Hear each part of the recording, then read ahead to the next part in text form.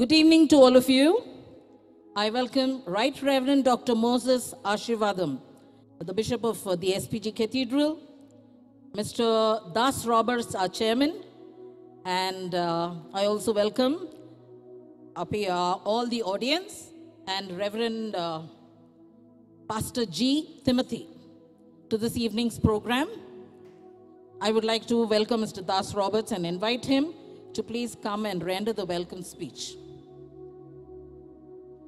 Good evening and welcome to this program, an evening of hymns rendered by the Tabernacles, supported by strong orchestra. Tabernacle does not require any introduction. They are rendering concert service through singing for the past 56 years.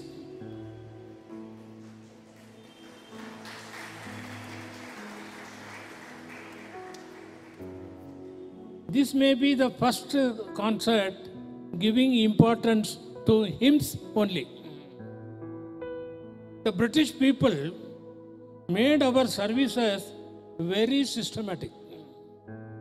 We follow the pattern that in worship service we sing few hymns and few lyrics. Every song conveys love towards mankind. Lord loves towards the mankind. So when we sing, we should understand the meaning. Enjoying music alone of no use. I again repeat, enjoying the music alone is no use. But in many churches, services, when we sing, only organ music is audible. But in many churches, services, when we sing, only organ music is audible. no congregation voices. This tabernacle program hope to improve the congregation singing with the organ. So tomorrow when you are going to the church, you join along with the organ in a loud voice, you sing. One of the famous author of hymns is Francis Jane Crosby. Time is 1820 to 1915. 1820 to 1915. A blind woman, in her 95 years, she wrote 9,000 hymns. 9,000 hymns. A blind woman, can you imagine a blind woman writing 9,000 hymns? Our church made one drama based on her life.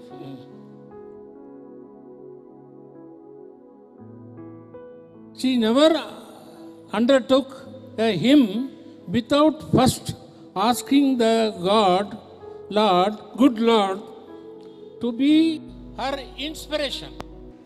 With the above introduction, I am concluding my remark. Thank you all. Thank you, Mr. Roberts. I now request our bishop to please come and say a word. Let's look to the Lord in prayer, asking the Lord to bless this program for us and asking the Lord to speak to us. Father in heaven, we want to thank you and praise you for this such a wonderful time of an evening of hymns, O God. We thank you, God, for your presence here this evening. We thank you, Lord, for the Tabernacles, the gospel group, musical group that has been singing, Lord, in the city and in various cities of this India for 56 years, O God. We thank you, God, for the founder, late Kenneth V Gibson. We thank you for his life, O Master, Lord. We thank you, God, for his beloved son, Lord Zubin Gibson, who conducts this, Lord, music for us, O God.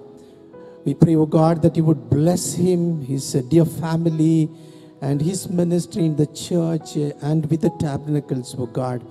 We thank you, O God, for this 56 of team members, singers and musicians, Lord, bringing this great program for us this evening.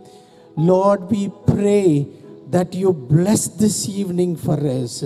As we hear this singing, this music, we pray that you speak to us, O God, this evening. As Mr. Das Robert said, O God, it's not just to enjoy, but Lord, to understand the meaning and respond to the call, O Master, Lord. Father, we thank you, Lord, for people like Fanny Grasby, who, Lord, wrote 8,000 to 9,000 hymns, oh Master, Lord. Father, they all have written or sang with great inspiration, great, Lord, dedication, commitment they have written, oh God. Today as we sing, as we hear, we pray, oh God, that you speak to us this evening. We thank you, Lord, for the leadership of Tabernacle. Lord, Mr. Das Robert, Reverend George Cornelius, Mr. Vijitopoulos, and Mr.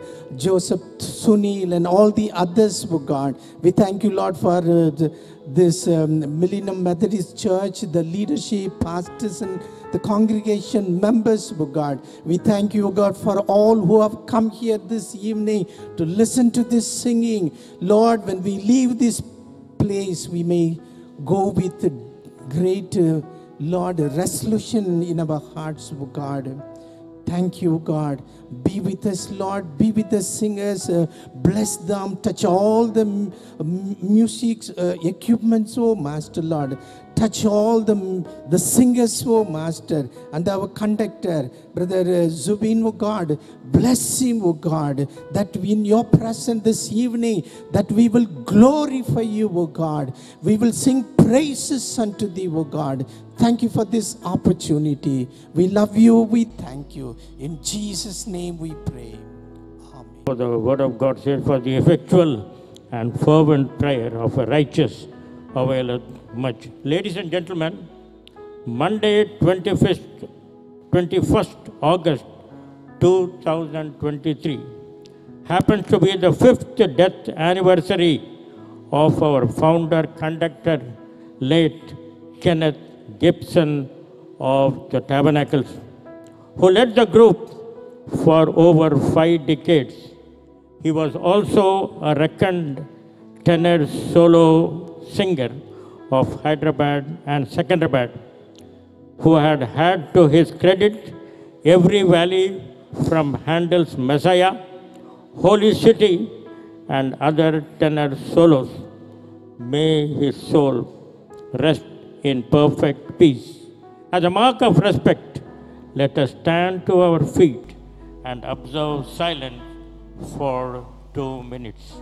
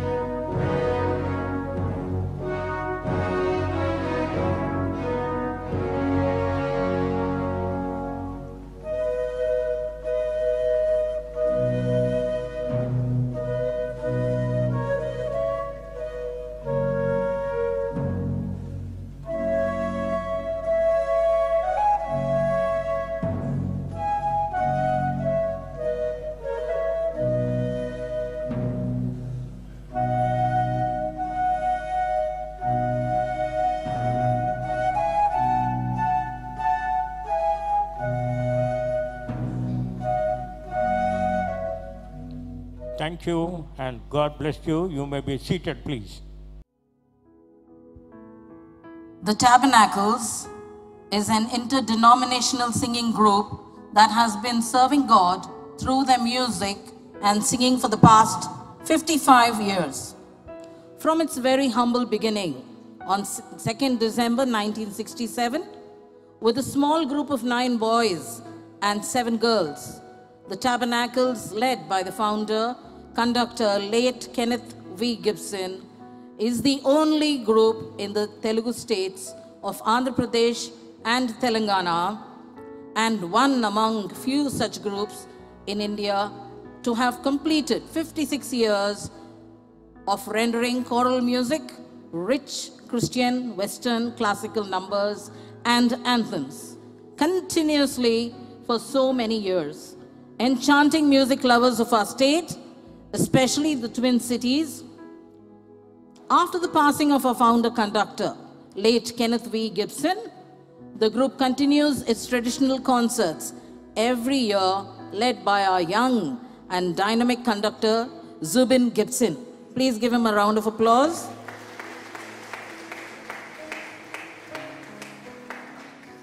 Gone are the days when most Christian homes in the 1800s and early 1900s had a copy of the hymnal, and families would not only sing hymns in their family prayers, but also join in the singing at church. Nowadays, it seems that the hymnal is being neglected in many homes, churches, and that people have forgotten many a meaningful and melodious hymn. The Tabernacles, along with the Tabernacles Chamber Orchestra, therefore, brings to you an evening of festival hymns with an attempt to relearn hymns which represent universal Christian convictions and experience, and revive these lost, forgotten hymns Praise the Lord, praise the Lord. Let the earth hear his voice. Praise the Lord, praise the Lord.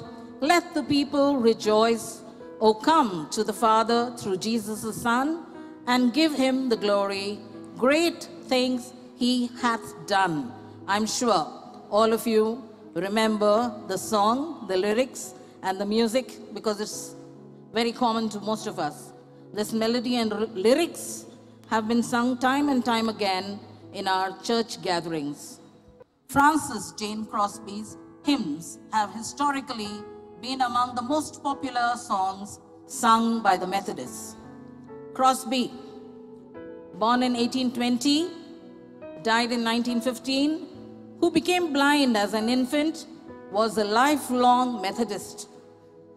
She began composing hymns at the age of 6, became a student at the New York Institute of the Blind at 15, and joined the faculty of the Institute at 22, teaching rhetoric and history. Her hymn texts were staples for the music of the most prominent gospel songwriters of a day.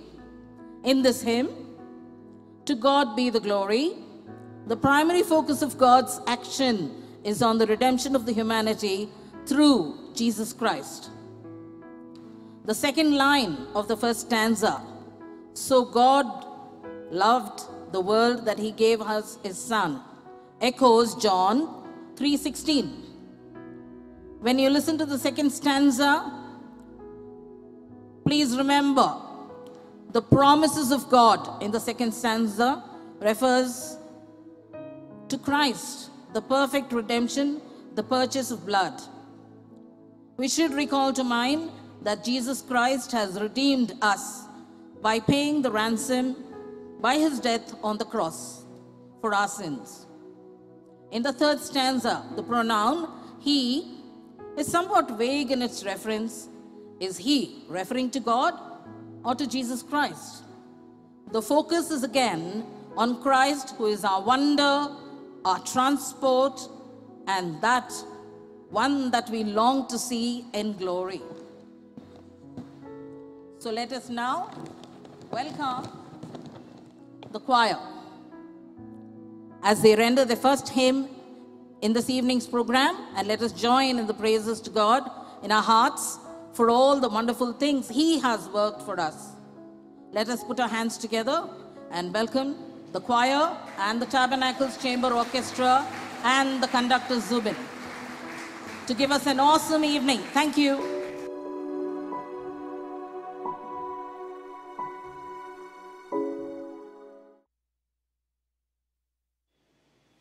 We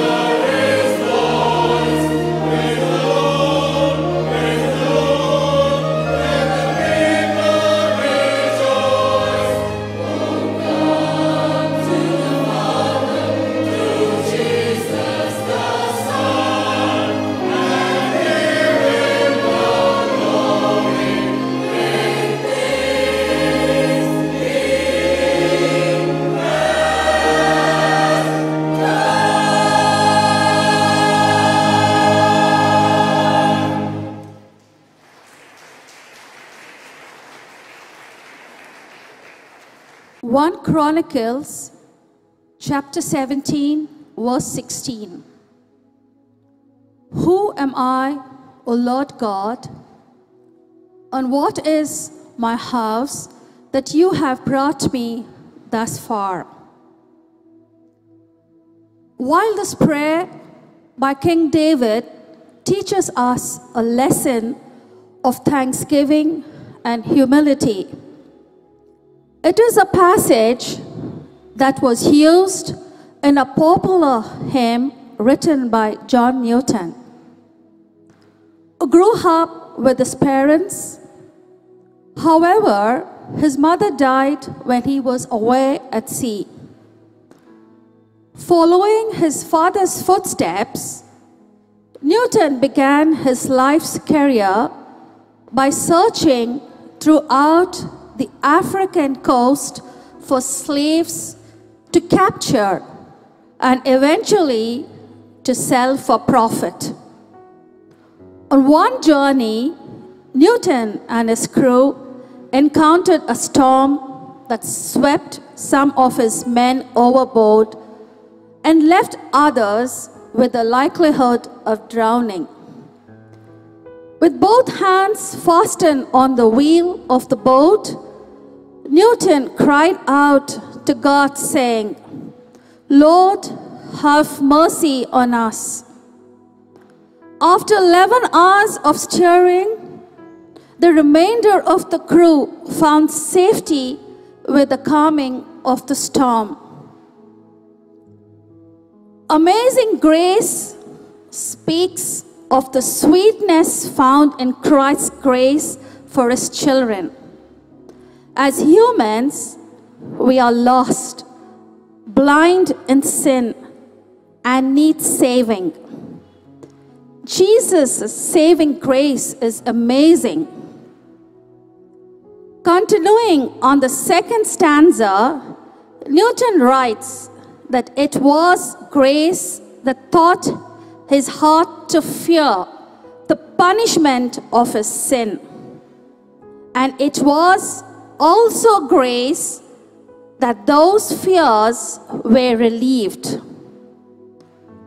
The precious grace appeared when he was standing in that vicious storm, the moment he first believed. Through the trials and storms of life, it is grace that brings us through life. And it is grace that would lead us to heaven. John Newton was a man that despicably sold other human beings in the slave trade.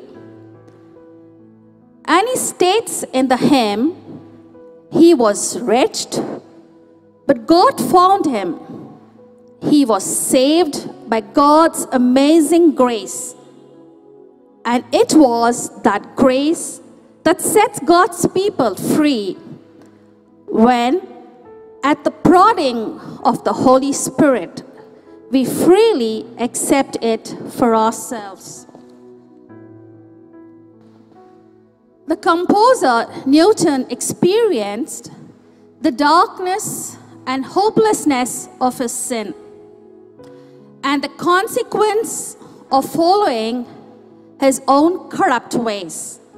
He focused on fulfilling what he wanted to do in his life instead of working to the direction of God. I'm sure each of us present here this evening have experienced such a situation in our lifetime and turn to God for his grace and mercy. And now, I hope you would enjoy the hymns presented by the Tabernacles, accompanied by the Tabernacles Chamber Orchestra.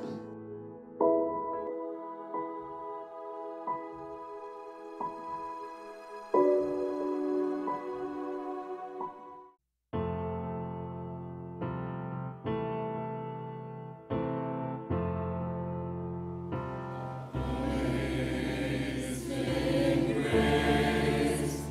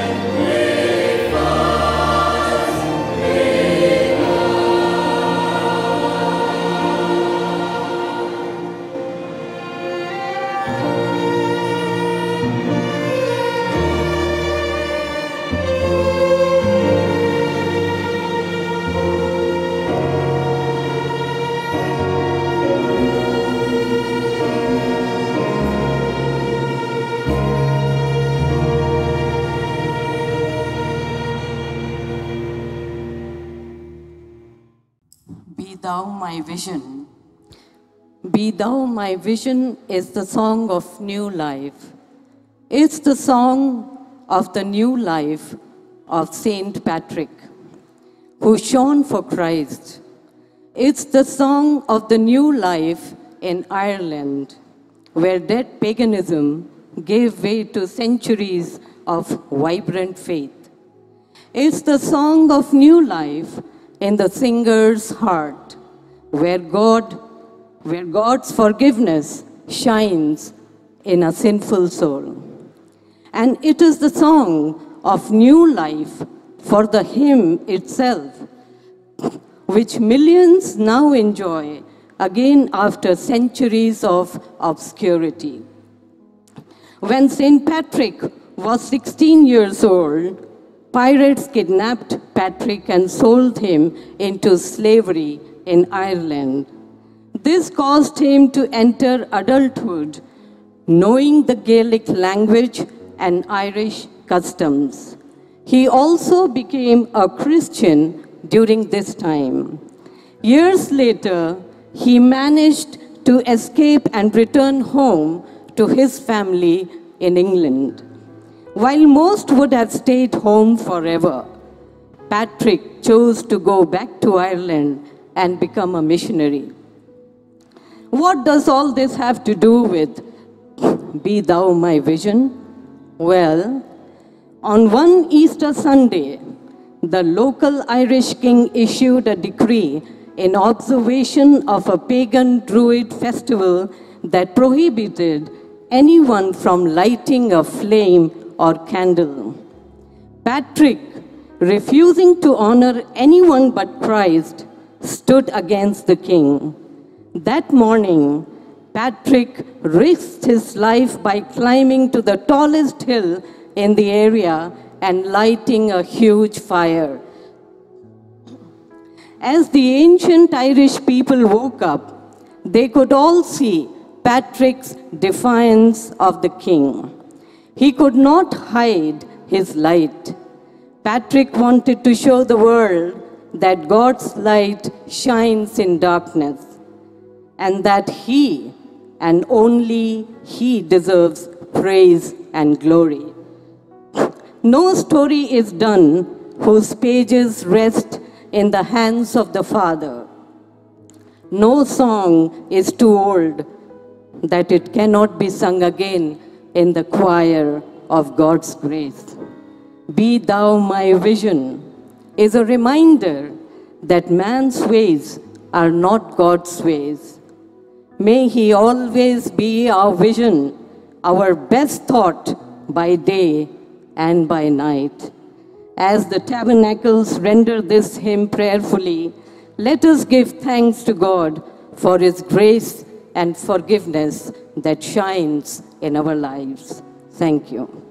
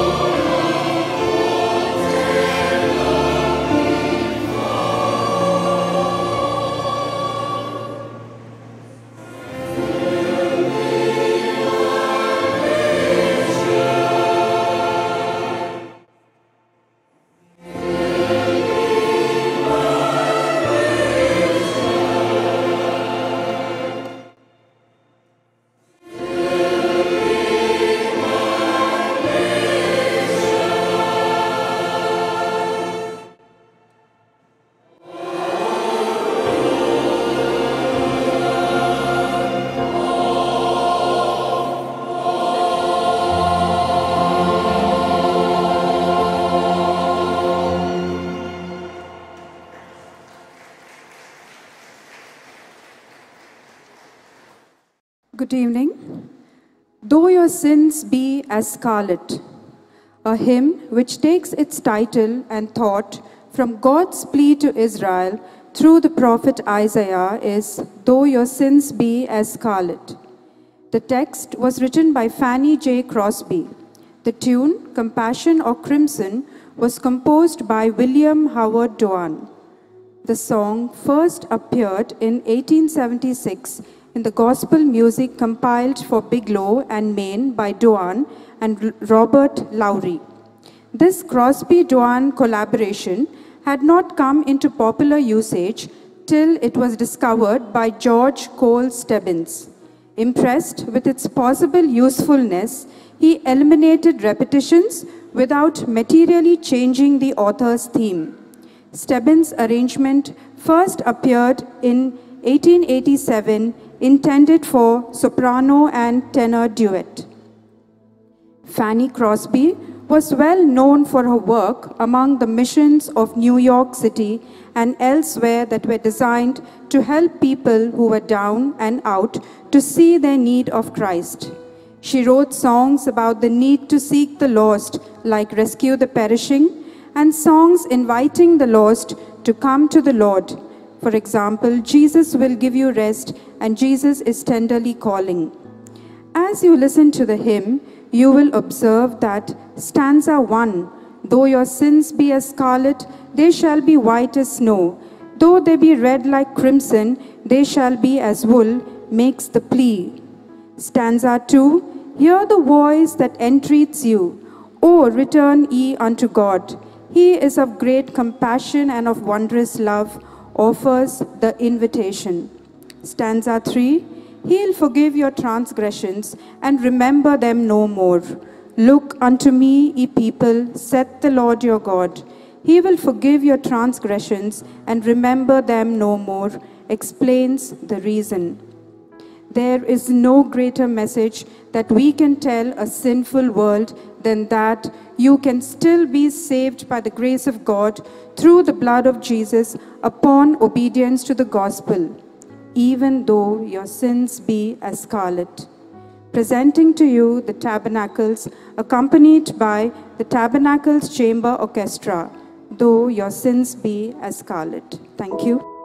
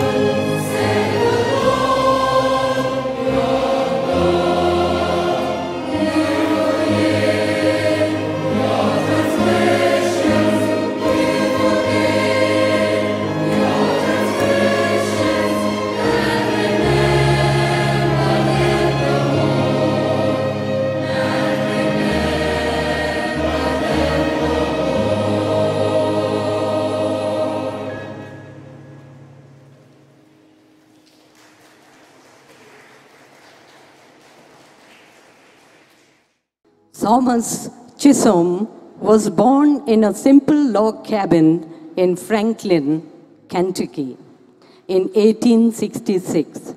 Lacking a high school education or any other college training, he became a school teacher at the age of 16 and later entered the newspaper business. The following years found him ordained as a pastor, but poor health forced him to leave the ministry. After a time of recuperation, he moved to New Jersey to work as an insurance agent. A prolific writer of poetry, he sent a collection of his poems in 1923 to his good friend William Runyon, a musician associated with Chicago's Moody Bible Institute, who also worked for a hymnal publishing company. While on a trip to Baldwin, Kansas, Runyon leafed through the poems sent by Chisholm and was immediately taken in by the depth of meaning and lyrical beauty of the words found in the poem, "Great is thy faithfulness." Out of a simple prayer, Runyon's melody took shape, and the completed hymn was published by Runyon that same year. The hymn's first verse is a simple expression of God's unchanging faithfulness. Based on Lamentations 3:22, it is of the Lord's mercies that we are not consumed, because his compassions fail not. Verse 2 continues with an expression of God's faithfulness to us in the natural world that he created. The changing of the seasons, the movements of the celestial bodies in the sky, all joining together in praise to their Creator. The hymn culminates in the final verse with the testimony of peace that comes through redemption. God's abiding presence in our daily lives and the blessed hope of heaven. The refrain echoes the infinite faithfulness of God to extend mercy and compassion. They are new every morning. Great is thy faithfulness. Ladies and gentlemen, once again we present to you the Tabernacles, accompanied by the Tabernacle Chamber Orchestra. I hope their rendition of this hymn will bring comfort, peace, and joy to us all. Thank you.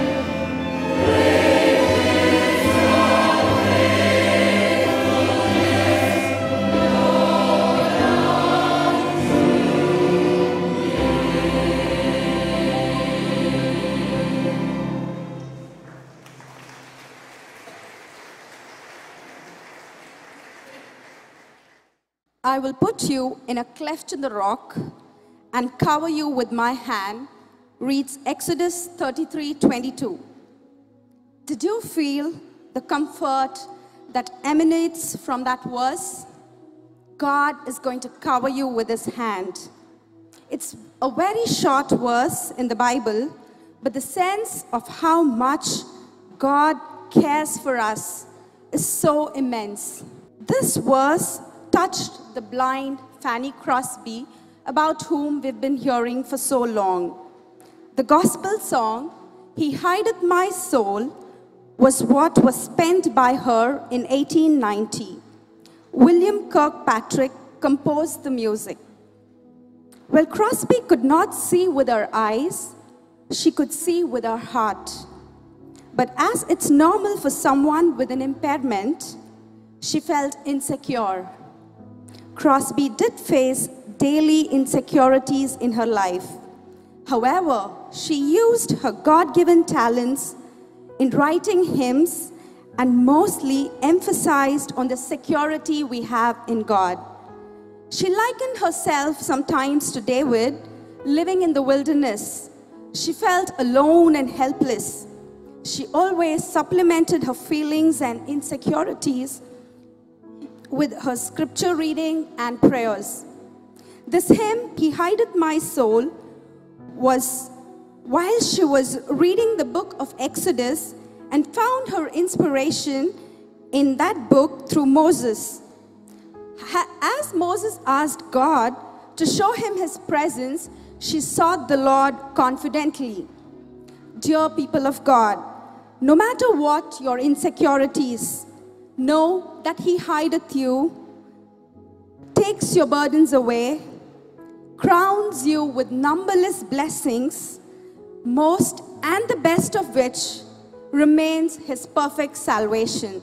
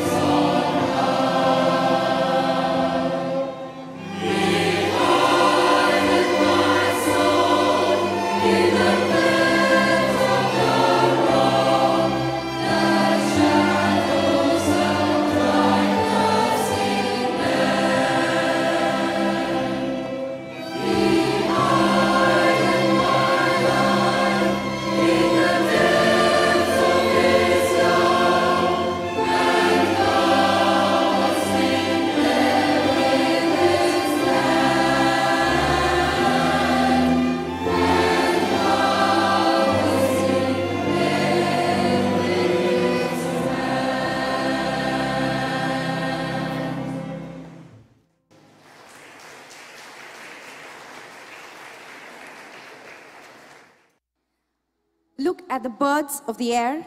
They neither sow nor reap, nor gather into barns, and yet your heavenly Father feeds them. Are you not of more value than they? Are not 2 sparrows sold for a coin, and one of them shall not fall on the ground without your Father? But your very hairs of your head are all numbered. Fear ye not, therefore, ye are of more value than many sparrows. I'm sure you guessed the hymn. His Eye is on the Sparrow was written by Civilla Durfee Martin, who was born in Nova Scotia and died in Atlanta. She describes the context out of which the hymn was born. Early in the spring of 1905, she and her husband were sojourning in Elmira, New York. They contracted a deep friendship for a couple by the name of Mr. and Mrs. Doolittle, true saints of God. Mrs. Doolittle had been bedridden for 20 years. Her husband also had an incurable cripple which propelled himself to business in a wheelchair. Despite their afflictions, they lived happy Christian lives, bringing inspiration and comfort to all who knew them. One day when Civilla was visiting with her husband, Doolittle said something like this. When they were asked what brings them hope, Doolittle said, "His eye is on the sparrow, and I know he watches me." The beauty of this simple expression of boundless faith gripped the hearts and fired the imagination of Dr. Martin and his wife Civilla. The hymn, "His Eye is on the Sparrow," was the outcome of that experience. The theme of solace in spite of sorrow, and a profound sense of being under the watch care of Jesus, who is a constant friend, offered the African American community comfort during the civil rights movement. Let's now listen to the Tabernacles and the orchestra present, "His Eye is on the Sparrow."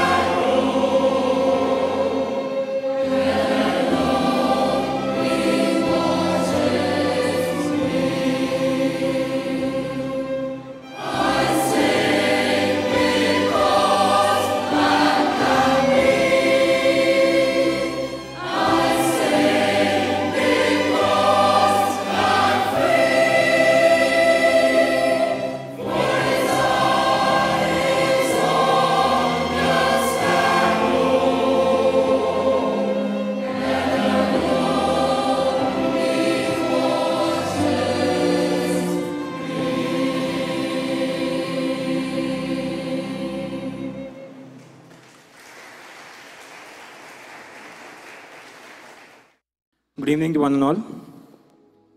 I feel so glad to see so many of you turning up this evening. And I hope everyone is doing good by God's grace.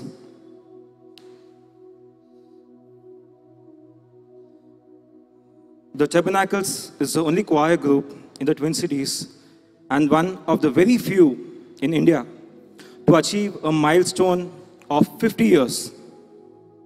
It was only possible because of the zeal and interest, the willpower and leadership qualities of the founder conductor, Mr. late Kenneth Gibson, supported by the lots of love and attention and dedication by the singers of our group. Every year, we have our annual concert in the first Saturday of December. We are going strong with nearly 60 singers and musicians. The organization abides with this motto, service through singing. And by this motto, we have created an indelible impression in your heart and mind. This group is funded by donations and sponsors from all across the globe.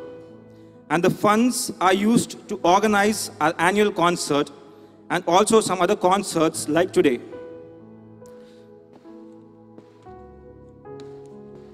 During the concerts, we have offertory.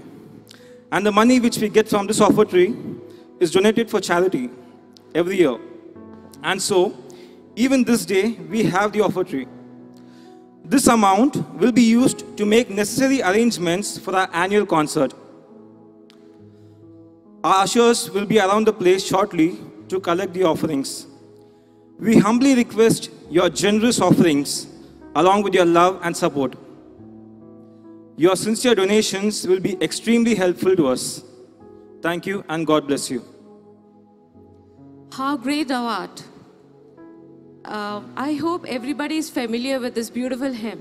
But do you know that it is a Swedish hymn which has been born, and it began in 1886. It is written in the home of author and editor Carl Boberg, a member of the Swedish Parliament from 1912 to 1931. Boberg said of writing of his song, stating, "It was in 1885 and in the time of the year when everything seemed to be in its richest coloring. The birds were singing in trees and wherever they could find a perch. On a particular afternoon, some friends and I had been to a chronobach where we had participated in an afternoon service. As we were returning, a thunderstorm began to appear on the horizon. We hurried to shelter. There were loud claps of thunder and the lightning flashed across the sky. Strong winds swept over the meadows and billowing fields of grains. However, the storm was soon over and the clear sky appeared with a beautiful rainbow. After reaching my home, I opened my window towards the sea. The church bells were playing the tune of a hymn. That same evening, I wrote a poem, which I titled, O Store Good, which means, How Great Thou Art. In the early 1920s, the Reverend and Mrs. Stuart K. Hine left their home in England and went to Poland as missionaries. It was there they learned the Russian version of Boberg's song, O Store Good. Hine wrote original English lyrics and made his own arrangement for the Swedish melody. And so now we have How Great Thou Art.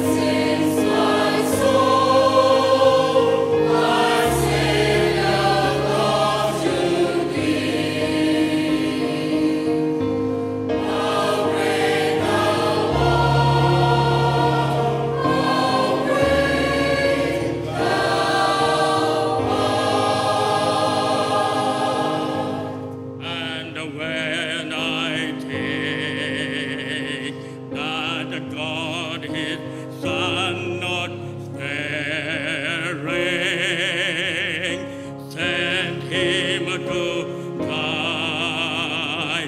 I scarce can take it in. That on the cross my burden gladly bearing,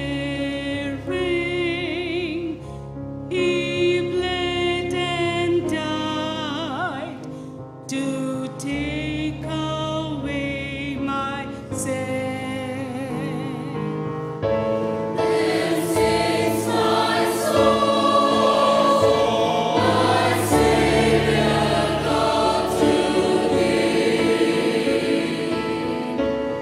Awake thou heart, awake thou heart, awake thou heart. This is my soul, my Savior God to thee. Awake thou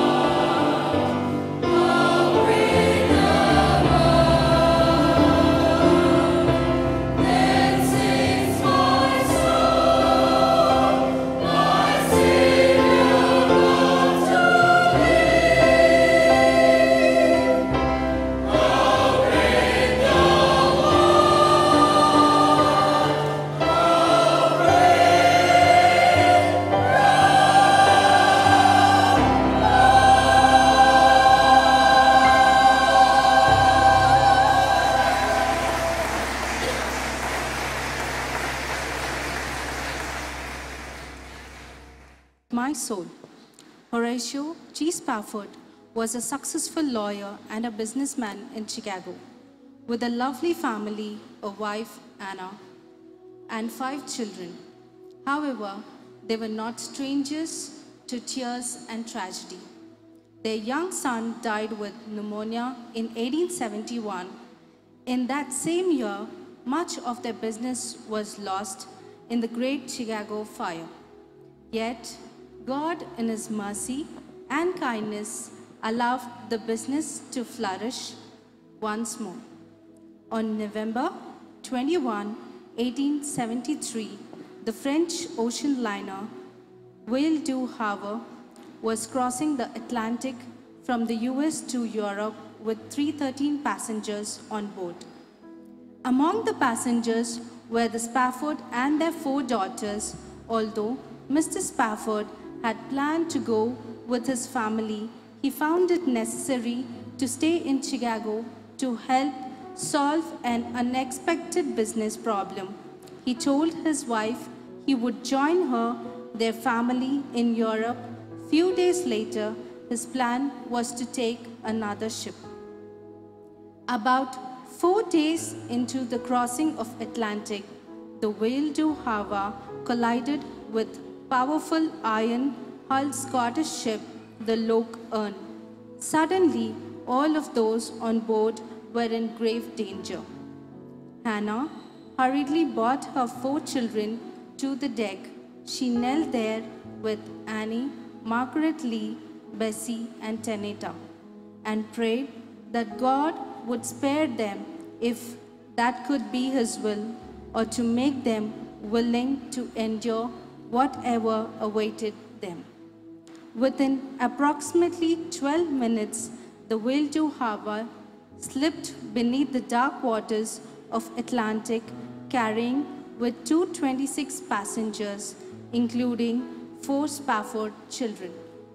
A sailor rolling a small boat over the spot where the ship went down spotted a woman floating on a piece of wreckage. It was Anna. She was alive. He pulled her into the boat and they picked up by another large vessel, which 9 days later landed them in Carterford, Wales.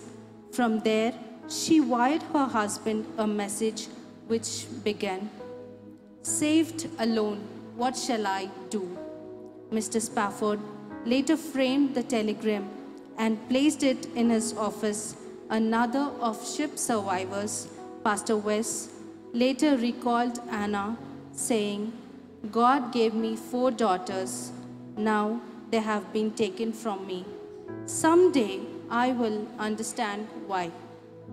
Mr. Spafford booked a passage on the next available ship and left to join his grieving wife with the ship. About 4 days out, the captain called Spafford to his cabin and told him they were over the place where the children went down.